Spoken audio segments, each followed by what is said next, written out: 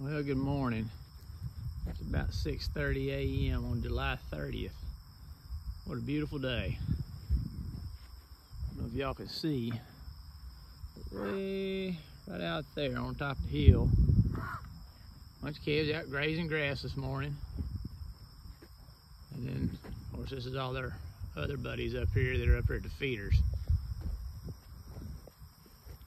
A lot of these guys like to come up, eat early in the morning, then they'll go out and graze, and then they'll come back. You can generally catch them right up here around the feeders about daylight and about dark. And then you'll catch them out there grazing just intermittently throughout the day. Everybody's happy.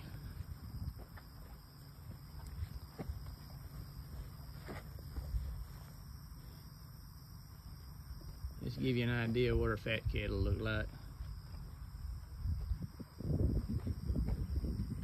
Quite ready, but getting close.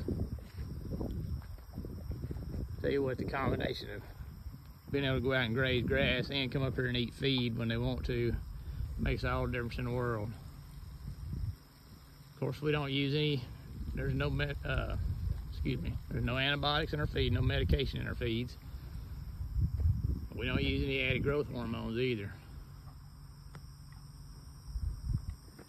Oh, and then there's Grandpa standing down there by the gate. I just gave him a scoop of grain. He's retired.